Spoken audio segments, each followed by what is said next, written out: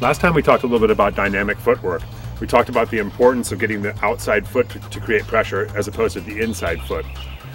Today we're going to talk a little bit about hip flexion and how to create hip flexion on the bicycle. One of the ways I can do that is by looking in the direction I want to go. And when I do this, I want to actually shine the front of my body in that direction to create flexion on my outside hip. A lot of times riders have trouble doing this in both directions. And in order to help them find their hip in both directions, I recommend trying a little drill with a one-footed turn, where we're just standing at 6 o'clock on our outside foot and really feeling our hips rotate and feeling our hips engage.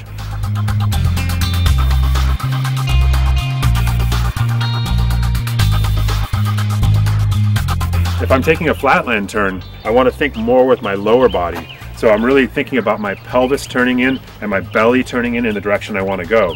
On a really nicely supported berm turn, I'm going to think a little bit more with my heart because I'm leaning the bike and the rider over and really trying to drive through and create a lot of active energy out of the turn where there's good support.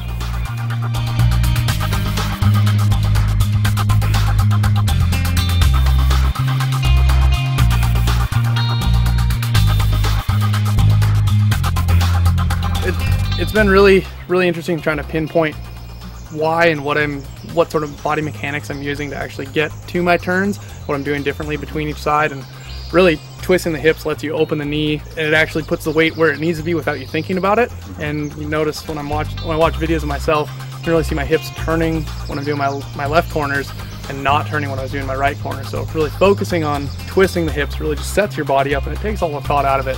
Pretty much puts you in the natural position you need to be in to properly corner.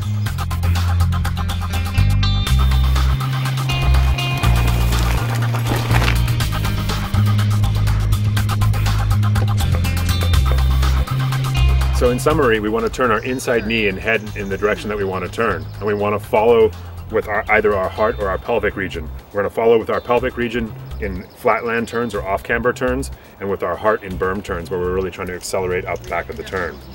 Go out and give this a try on your favorite trail, but also be sure to grab some cones, set up some cone drills, and really work on rotating those hips evenly in both directions.